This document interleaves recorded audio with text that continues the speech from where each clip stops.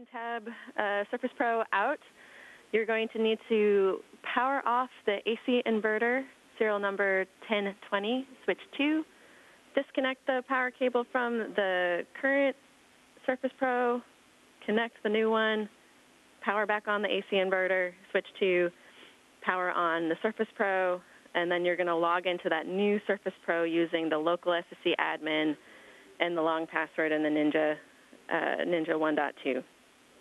Once you're logged in, then you'll connect to that same SSC wireless 2.4 gigahertz network. You are speaking my language. I understand all, and we're on it. Thanks. And if you're able to get through all of that and it works, then Matt should be able to complete his activities as written. Okay, so Matt's activities all hinging on how well I perform this. Got it.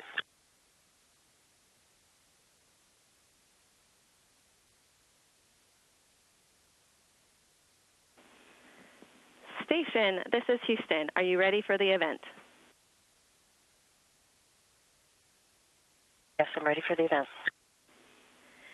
Kcra, this is Mission Control Houston. Please call station for a voice check. Station, this is Kcra. Do you hear us?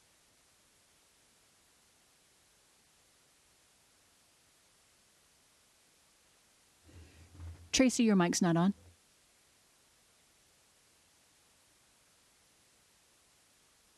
I think they are turning the microphone on in space.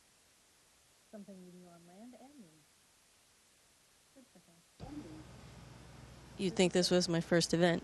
How do you hear me now? Hi, Tracy. This is Mike Cherry at Kcra. Do you hear me? Mike, I hear you loud and clear. How me now? Oh, perfect. It's great to hear you. We see you. You're just hanging around, literally, so we appreciate that. We have about 30 seconds before I start, before we're live on television. So congratulations, by the way. I hear that you know when you're going to be coming home, so that's exciting. Yes, I do. I'm coming home shortly on Monday, so thank you. All right. We'll talk in just 5 seconds.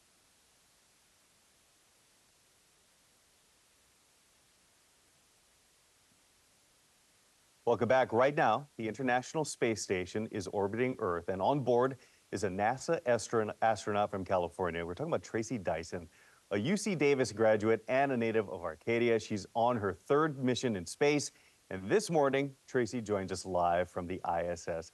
Thank you so much for your time. You're just hanging around in space. We appreciate it. You've spent 184 days up there right now. You return home Sunday. You excited?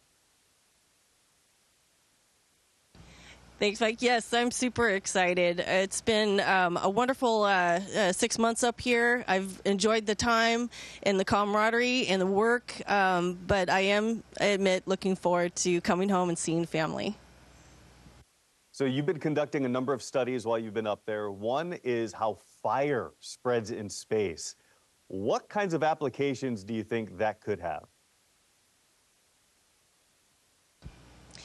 I could think of a number of applications. Those that are kind of near and dear to our hearts at NASA are those that involve spacecraft design, space station design, spacesuit design, you name it. But anytime we come up with you know, an understanding of any kind of physical process up here, it always has direct relevance to those that are on the ground. And so the applications are pretty widespread. But for us right now, it's in materials and spacecraft design and operations.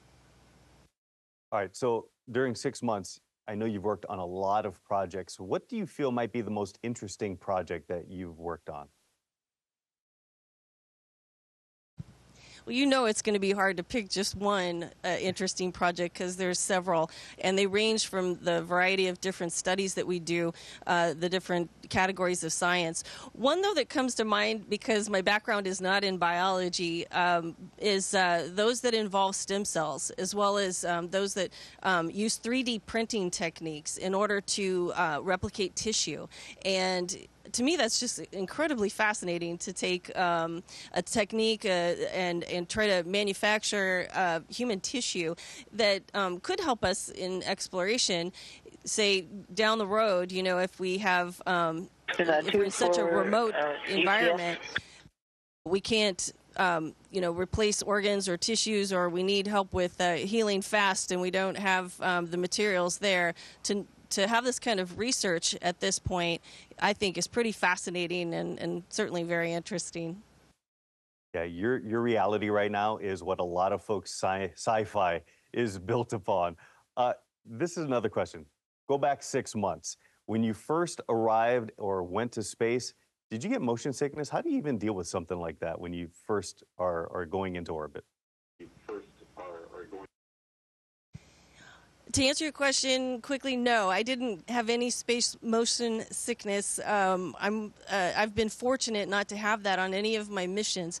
But the way that we deal with that is real simple. We have a very high-tech, well, they're called emesis bags, but they're really just a barf bag. And so the real simple way to handle it is that if you feel sick, you've got a means to get through it. But we also have ways to medicate in case it's really tough to adapt.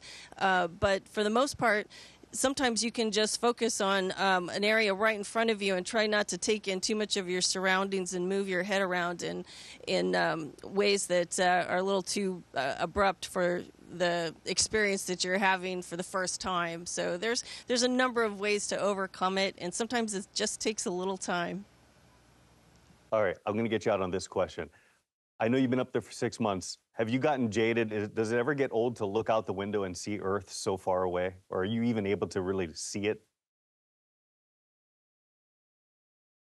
You know it never gets old. I mean, to see our planet from this vantage point is one of the most miraculous things I can think of. The fact that we're here, that we can see our planet amidst the stark contrast of a black universe is one of the most fascinating things I can think of up here. We don't get to stare out the window very often because our timeline is pretty busy, and our opportunities to look out the window are very precious, but it absolutely never gets old. Tracy Dyson, we appreciate your time and all the hard work you've been putting in up there at the ISS. And again, when you get home, you know, enjoy everything. You know, it's been 6 months after all. So thank you so much for your time. Thank you, and thanks to Sacramento. I really appreciate all the support and all the encouragement. Definitely. What an incredible interview. Right? Speaking of space, the moon will be getting a brand new neighbor, but it... Station, this is Houston ACR. Thank you. That concludes our event. Thank you to all participants. Station, we are now resuming operational audio communications.